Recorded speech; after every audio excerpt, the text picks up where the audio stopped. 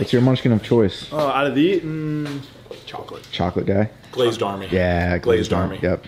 Oh, jelly. Anyone for the jelly munchkin? No. Once I reached like my late 20s, I started appreciating the jelly more. Really? Yeah. I have not reached my late 20s yet. I am not there. Oh no, are you jelly? I'm not jelly. You're not anything. jelly? I'm not jelly of anything. Not jelly of anything. I'm very blessed. Glad you appreciate that, Bobby. I'm gonna go talk to Broman. We're talking about business expenses. I got my Tesla wrecked. Right. Yep. My Tessie got wrecked. I think they're inspecting it now. Company car. Have Wyrmwood buy me a Tesla or no rent lease? Send me a Tesla. Steve will know how that works. I don't. Steve would know how that works. And there's just a lot of things. It's like this is a smartphone. This smartphone. Hi, Nick. Hey Ian, we have a meeting. I gotta go. I'm sorry. See you, All Jimmy. right. See you. Company phone. What? Like why? Like what? Yeah, we use our phones a lot for work. Could be a company phone. Yeah. Could be. Yeah. Could be. Yeah. Jerry, did you have Munchkin? No, I haven't. Would you like a Munchkin? Yes. Okay, let's get a Munchkin. Glazed. No. Yeah. Really? Yeah. Business expense. At least we can write it off. That's a business expense. Yeah. If I bought these Munchkins just for me, Yeah. not a business expense. Yeah. If I share one with you, want to know? Double the write-off. Double the write-off. What's happening? Do you want Munchkin? Am I getting reimbursed for these munchkins? Is that so happening? If you take a Munchkin. Dimitri did buy these out of his own pocket. Did you really buy these out of your own pocket? Oh yeah. But you gave one to Jared. Yeah. That's a business expense. Yeah. Okay. It was it. I'll take it. Yeah. That's what we're gonna talk to Broman about. Like, what are the rules here? It's everywhere. It's like, look at these. These look very nice. These look. Can I touch these? Go for it. These look very nice. Whose are theirs? They were medias. Okay, so this is actually Media's. They fell into my lap. What about the ones you're wearing now? These are mine. Those are yours. Mm-hmm. See? Could be a business expense. Yeah. He's using them at work. Yeah. Just saying. I mean, Sure, the clothes we're wearing. Right?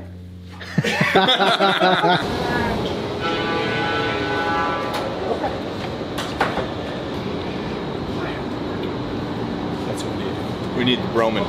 We're gonna talk about business expenses. I was just in the media office and Bobby was like going off. Wyrmwood should be buying my haircut. Wyrmwood should be buying my bond. Wyrmwood like, right? Like this. The clothes we're wearing.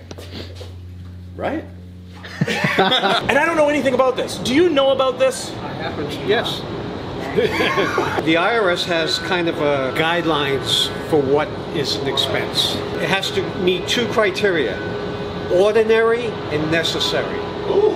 Ordinary. Yes. And not or and necessary. Then I want to go into why you want things to be business expenses. You don't really want expenses. You're like, I don't want expenses, right? I mean, the less expenses, the more profit. But if you do have ordinary and necessary expenses, you want a tax deduction for them. That's the very simple view of it. Ordinarily and necessarily. This is the guy. This is Tax Dodger in Chief. Okay. All right. I'll take it now. If I can. Talk about business expenses. Let me know which one of those. There's a lot of them. There could be.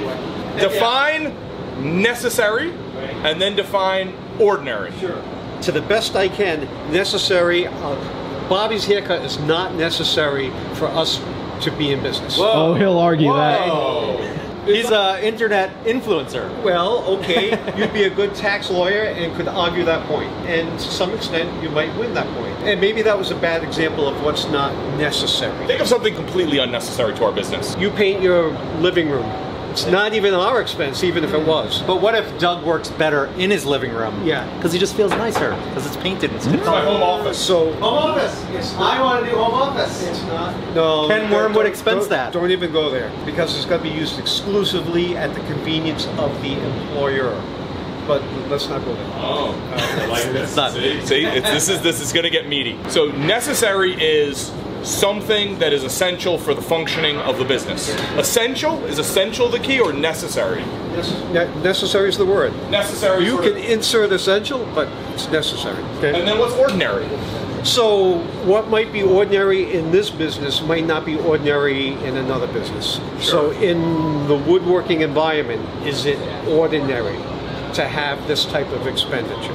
We are not an ordinary woodworking company, right? We are very unordinary. We have a full-time marketing staff. Essentially, we run a marketing company out of our woodworking company.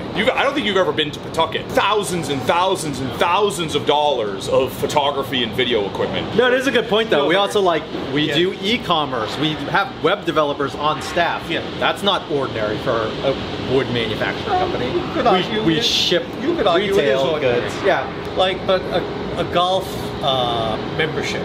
Oh, you gotta make those Right. deals. What happens if we had what happens if we had salesmen on staff? Companies that are doing wholesale deals were really like they're salesmen trying to land big accounts and big deals.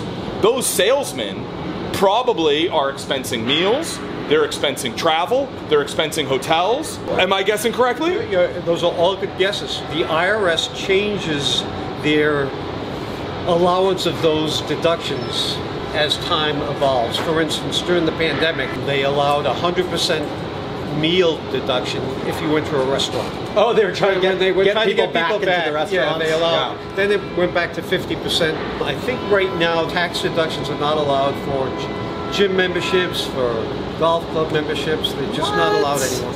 Lame. Brendan, come in, Brendan. You're now part of this. JB, What's up, Brandon? how we doing? Brendan, how much do you know about taxes? Tax law, accounting, all that stuff. I know I'm supposed to do them every year. You are an employee, correct? Yes. Okay, I'm going to try to diagram out how taxation works for Brendan and how it is fundamentally different for businesses. And I want you to correct me if I'm wrong, because I could go way off here. Okay, we're going to put Brendan here, right? And Brendan is going to do work. And for that work, see how I want to diagram this. Brendan is going to, at that point, what was it called? Like like he gets a gross pay before taxation. Gross wages. Gross wages. Are your wages gross? So we're just gonna say, for argument's sake, and we know it's far, far higher than this, we're gonna say it's $1,000 a week, right? So we're gonna say there's gross. When Wyrmwood takes that $1,000 and tries to give it to Mr. Brendan, there's someone we're forgetting. Good old government. There's government. So then there's a government sort of checkpoint, and it is going to take out Social Security, income tax, Federal and state. right? You're also, for the state of Massachusetts, you're also going to get disability insurance taken out as well. So employees do not pay into workers' comp. That's purely an employer. Gotcha. Wyrmwood had $1,000, and it's going to be like, here you go, Brendan. You can go buy your. What are you buying? Pokemon cards. I think he's more of a Yu-Gi-Oh. It's a trap card. How much are Social Security taxes? 6.2%. 6.2%. Wow. When we take that $1,000 and we're like, we're gonna get you the $1,000, $1,000 is gonna get to him. No. Hell no. It's gonna be like $750 bucks. $750. Well, he hasn't done insurance yet. You have to have insurance in Massachusetts Shut up! by law. You do. Shut up! Shut up! That means for every dollar in his pocket, he had to earn more than $1. That's the point. That is not exactly how a business operates. So for a business, it's like you have your sales, the revenue that is recognized by the business. Yeah? We got a thumbs up. Right? So we have sales, and then we would minus some sort of expenses, and the expenses can be labor, it can be rent, it can be, as long as it's ordinary and necessary. Perfect.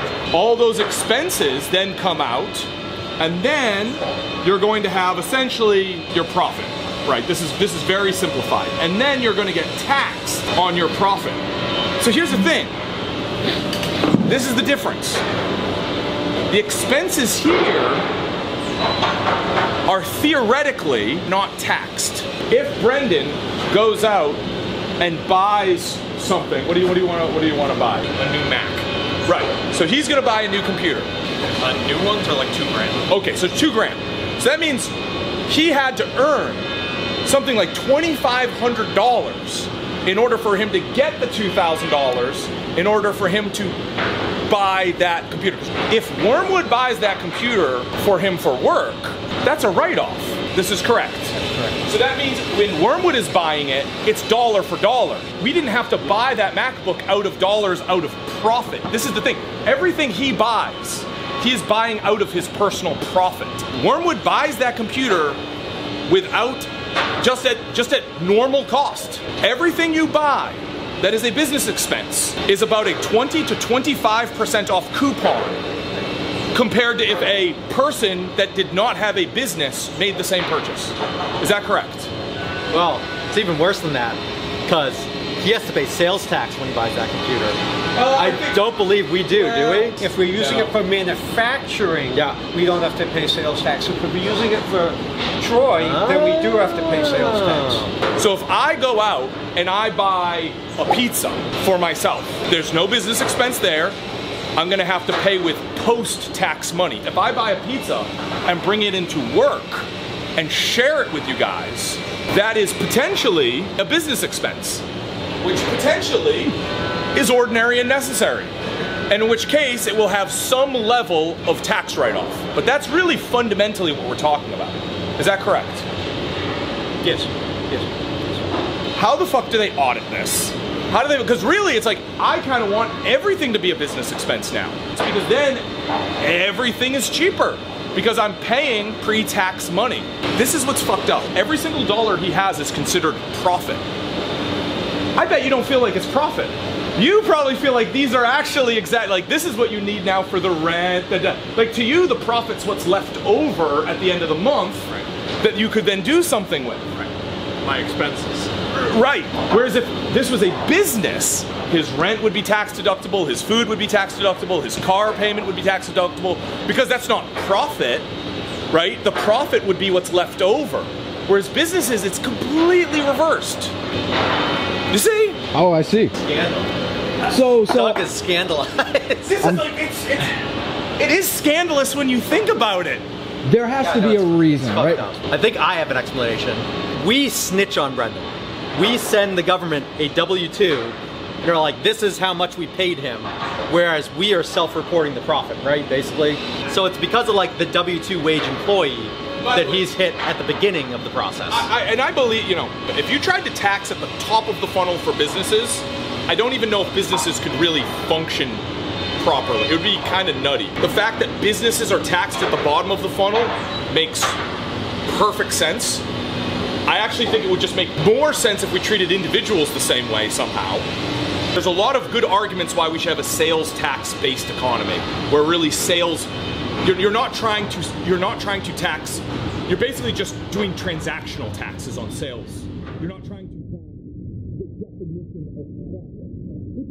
Long story short, I wrecked my Tesla. I see where this is going. Doug wants a new Tessie as a write-off. That's what you want. This is all theoretical. Yeah. We would never discuss what Wyrmwood is or is not going to do. We're a privately held company and we don't have public financial disclosures.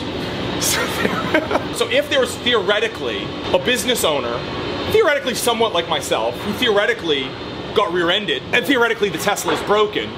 I'm glad you're asking this theoretically, because I'm surprised theoretically that the Tesla is not a Wyrmwood asset. You think it's crazy? It kind of makes sense. It brings the CEO to work. Business, that should be a Wyrmwood asset, being fully depreciated, and all costs associated with it, insurance, repairs, and whatnot, should be expense of the business. That's ordinary and necessary. Wyrmwood's never done any of this. That's something you should do. I suggested this. You're using that vehicle more than 50% of its mileage for business purposes, other than commuting. You get to, that could be a Wyrmwood asset, theoretically. So you're saying I should buy a Tesla?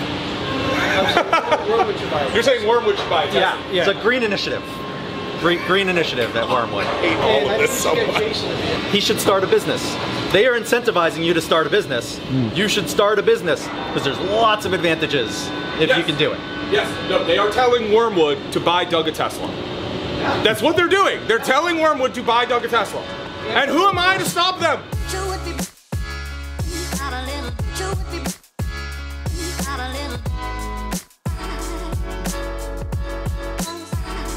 What color Tessie?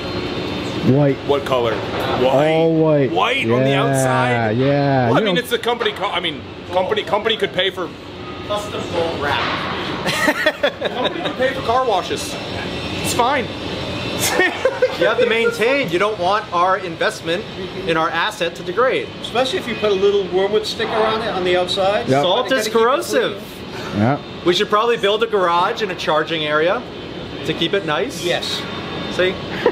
You're not corrupt enough. You gotta lean into the corruption. So bad.